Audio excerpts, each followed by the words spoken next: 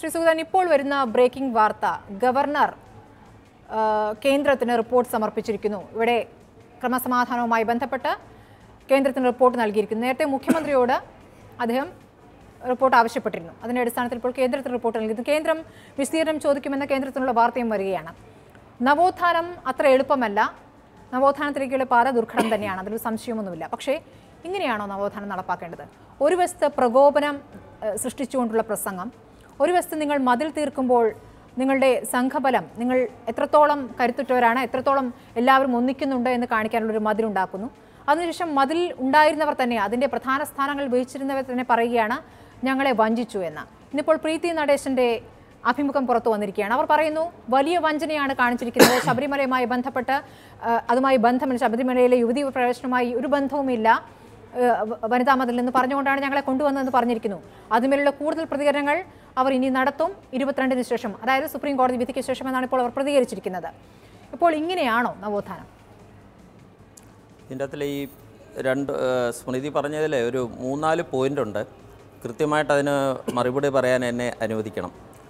ഒന്ന്, എനിക്ക് കഴിഞ്ഞ ഒരു 1.5 വർഷങ്ങൾ കൊണ്ടാണ് ഏറ്റവും കൂടുതൽ ഈ ചാനൽ ചർച്ചകളിൽ ഏറ്റവും നമുക്ക് ശ്രദ്ധിക്കാൻ കഴിയുന്നത് വളരെ യാതൊരു അടിസ്ഥാനവുമില്ലാത്ത കാര്യങ്ങൾ രാഷ്ട്രീയ നേതാക്കൾ വന്നിരുന്നിട്ട് പരസ്പരം ചർച്ച ചെയ്യുകയാണ്.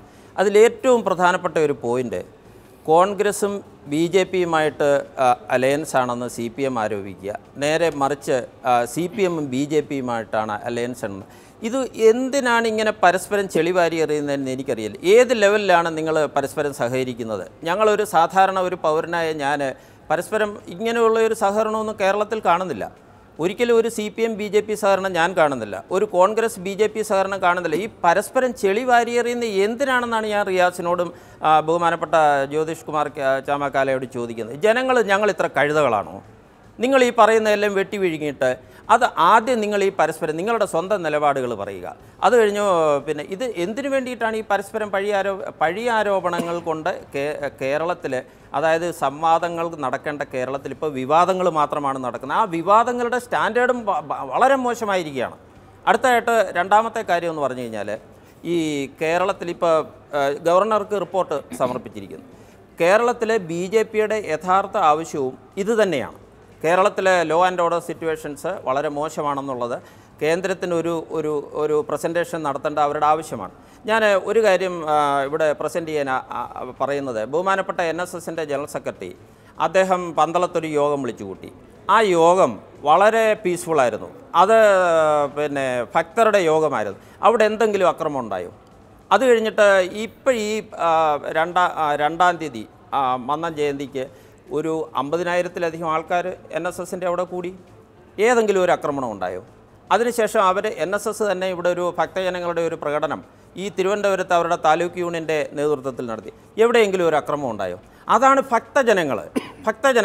ഞങ്ങൾ തിരുവനന്തപുരത്ത്, ഞങ്ങൾ കേരളത്തിലെ ഭക്തജനങ്ങളുടെ വികാരങ്ങൾ എവിടെല്ലാം പ്രകടിപ്പിക്കാൻ ഞങ്ങൾ തുനിഞ്ഞിട്ടുണ്ട്. ഒരക്രമം, ഒരു മണ്ണവിടെ വീണിട്ടില്ല, ഒരു കല്ലവിടെ വീണിട്ടില്ല. അപ്പോൾ ഭക്തരുടെ പേരിലുള്ള വികാര പ്രകടനങ്ങൾ, ഭക്തരുടെ പേരിൽ കേരളത്തിൽ എനിക്ക് കൃത്യമായിട്ട് പറയും BJP എന്ന് പറഞ്ഞ രാഷ്ട്രീയ പാർട്ടിയെ പറ്റി എനിക്ക് വളരെ അത്ഭുതം തോന്നുകയാണ്. കഴിഞ്ഞ തവണ അവർ സമത്വയാത്ര നടത്തി വെള്ളാപ്പള്ളി നടേശൻ്റെ തോളിൽ കയറിയിരുന്നിട്ട് ഒരു 3% വോട്ട് നേടി 10%ആക്കി. ഇത്തവണ അവർ ബഹുമാനപ്പെട്ട NSSൻ്റെ സഹായത്തോടു കൂടി ഒരു തിരി കൊളുത്തി. അവർക്ക് ഭക്തജനങ്ങളുടെ പേരിലുള്ള ഒരു രാഷ്ട്രീയ മുതലെടുപ്പിൻ്റെ ഭാഗമാണ് ഈ ആക്രമണം. ഇനി ബഹുമാനപ്പെട്ട മുഖ്യമന്ത്രി അവിടെ പോലീസ് സഹായത്തോടു കൂടി 2 യുവതികളെ അവിടെ കയറ്റിയിരുന്നില്ലെങ്കിൽ അവർ കയറ്റിയിട്ടൂടെ അവർ വിപ്ലവം ഉണ്ടാക്കിയേനെ, അവർ ഈ പ്രശ്നം ഉണ്ടാക്കിയേനെ. കാരണം അവർക്കൊരു കാരണം വേണം. അവർ ഈ കേരളത്തിലെ 10% മാത്രമുള്ള ഹിന്ദു ജനവിഭാഗങ്ങളെ പ്രതിനിധീകരിക്കുന്നുള്ളവരാണ്. അവർക്ക് പറയുന്നതിൽ നിന്ന് മനസ്സിലാക്കേണ്ടത് ഈ BJPയുടെ ആവശ്യമാണ് ഗവർണർ ഇങ്ങനെ ഒരു റിപ്പോർട്ട് നൽകുക. ആവശ്യം ആര് നടത്തി കൊടുക്കുന്നു എന്നുള്ളതാണ് ചോദ്യം.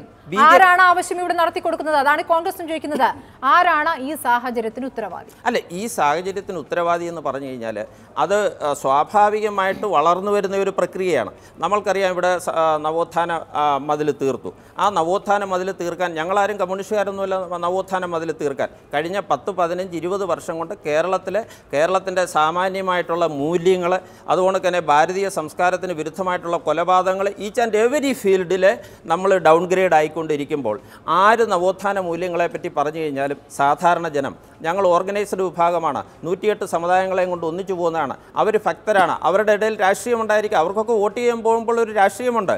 പക്ഷേ നവോത്ഥാന മൂല്യങ്ങളെപ്പറ്റി ഏതെങ്കിലും ഒരാൾ പറഞ്ഞാൽ അത് ഗവൺമെൻറ് പറഞ്ഞു, മുഖ്യമന്ത്രി ഞങ്ങളെ ക്ഷണിച്ചു, എന്നെ മുഖ്യമന്ത്രിയുടെ ഡിപ്പാർട്ട്മെൻറ്റാണ് വിളിച്ചത്, അതുകൊണ്ട് ഞങ്ങളവിടെ സമുദായ നേതാക്കൾ അവിടെ പോയി, സമുദായങ്ങളിലെ അംഗങ്ങൾ ഞങ്ങളുടെ ശക്തി കാണിച്ചല്ലോ. 30 ലക്ഷം കമ്മ്യൂണിസ്റ്റ് പ്രവർത്തകരുടെ കൂടെ 25 ലക്ഷം പേര് ഞങ്ങൾ വനിതകളെ അവിടെ അണിനിരത്തി കാണിച്ചു. ശരി, ഈ വനിതാ മതിലിൻ്റെ തൊട്ട് പിറ്റേ ദിവസം ശബരിമലയിലേക്ക് യുവതികൾ എത്തുന്നു, അതിലൊരു വഞ്ചന നടന്നു എന്നാണ് പ്രീതി നടേശൻ പറഞ്ഞിരിക്കുന്നത്. ആ വികാരം താങ്കൾ പങ്കുവെക്കുന്നുണ്ടോ? അതൊരു വഞ്ചനയാണ്. പ്രീതി നടേശന് ഒരു രാഷ്ട്രീയക്കാരിയൊന്നുമല്ല. പ്രീതി നടേശന് ഒരു പൊളിറ്റിക്കൽ ബാക്ക്ഗ്രൗണ്ടോടുകൂടി പറഞ്ഞുമായിട്ട് ഞാൻ വിശ്വസിക്കുന്നില്ല. പൊളിറ്റിക്കലൊന്നുമല്ല ചോദ്യം. പക്ഷെങ്കിൽ എന്നെ സംബന്ധിച്ച് ഹിന്ദു പാർലമെൻറ്റിൻ്റെ സംസ്ഥാന ജനറൽ സെക്രട്ടറി എന്നുള്ള നിലയിലും ഈ മതിലിൻ്റെ ഒരു മുഖ്യ സംഘാടകൻ എന്നുള്ള നിലയിലും എനിക്ക് ഫീൽ ചെയ്ത ഒരു കാര്യം, ഞാൻ ഒരിക്കലും പ്രതീക്ഷിച്ചിട്ടില്ല അതിൻ്റെ ഈ മതിൽ പണിതതിൻ്റെ പിറ്റേ ദിവസം ഇതുകൊണ്ടൊരു സംഭവം നടക്കും എന്നുള്ളത്. ആ മതിൽ പണിതത്, അതായത് നവോത്ഥാന മൂല്യങ്ങൾ സംരക്ഷിക്കാൻ വേണ്ടിയിട്ട് ഒരു മതിൽ പണിതതിൻ്റെ അതിൻ്റെ ആ സന്തോഷം, കേരളത്തിലൊരു നല്ല കാര്യം നടന്നു, അതിന് പൊളിറ്റിക്കൽ ഡയമെൻഷൻസ് ഉണ്ടായിരിക്കാം. ബഹുമാനപ്പെട്ട ജ്യോതിഷ് കുമാർ അദ്ദേഹം ഇതിനെ വിമർശിക്കുന്നുണ്ടായിരിക്കാം, റിയാസിൻ്റെ അനുകൂലിക്കുന്നുണ്ടായിരിക്കാം, BJP-ക്കാർ ശക്തമായിട്ട് എതിർക്കുന്നുണ്ടായിരിക്കാം. പക്ഷേ ഒരു നന്മയുള്ള കാര്യമായിട്ട് സാധാരണ ജനങ്ങളെ പ്രതീക്ഷിച്ചില്ല എന്ന് പറയുമ്പോൾ അല്ല, ഞാൻ പ്രതീക്ഷിച്ചില്ല, അതിലൊരു വഞ്ചന എന്ന പ്രീതി നടേശൻ പറയുന്ന അതേ വാക്കുകൾ തന്നെ താങ്കളും പറയാൻ ഉദ്ദേശിക്കുന്നില്ല. ഇല്ല, ഒരു പറ്റിക്കലാണെന്നുള്ളതല്ല, അത് അതിൻ്റെ അകത്തിലൊരു ഘടകം എന്ന് പറഞ്ഞു കഴിഞ്ഞാൽ ഞങ്ങൾ അതിൻ്റെ അകത്തിൽ കാണുന്ന കാര്യം, ബഹുമാനപ്പെട്ട സുപ്രീം കോടതിയുടെ വിധിച്ചു കഴിഞ്ഞാൽ ആ വിധി നടപ്പാക്കാൻ ഇവിടെ ഭരിക്കുന്ന സർക്കാർ, അത് കോൺഗ്രസ് ആയാലും BJP ആയാലും അവർക്ക് ബാധ്യതയുണ്ട്. സർക്കാർ ആ ബാധ്യത നിറവേറ്റിയതാണ്. പിന്നെ അവിടെ ഭക്തരുടെ വികാരം ഏതാണ്, സുപ്രീം കോടതിയുടെ വിധി ഏതാണ് എന്ന് രണ്ടും കൂടെ നമ്മൾ താരതമ്യം ചെയ്യുമ്പോഴുണ്ടാകുന്ന വ്യതിയാനമാണ്. ഭക്തർ പറയുന്നു ഭക്തരുടെ വികാരങ്ങൾക്കാണ് പ്രാധാന്യം കൊടുക്കേണ്ടത്, ഗവൺമെൻറ് പറയുന്നു സുപ്രീം കോടതിയുടെ വിധി എവിടെയാണ് നടപ്പാക്കേണ്ടതെന്നുള്ളത്. പക്ഷേ എന്തായാലും ഈ നവോത്ഥാന മതിലെന്നുള്ള ഒരു നന്മ ചെയ്തതിന് ശേഷം അതിൻ്റെ പിറ്റേ ദിവസം 2 യുവതികളെ കയറ്റിയത്, അതാരാണ് ഗൂഢാലോചന നടത്തിയത്, ഗൂഢാലോചന ഉണ്ടോ അതോ സ്വയമായിട്ട് കയറിയതാണോ, എന്തായാലും ആ ഇൻസിഡൻറ്റ് അത്ര ഒരു ടേസ്റ്റായിട്ട് എനിക്ക് തോന്നിയില്ല.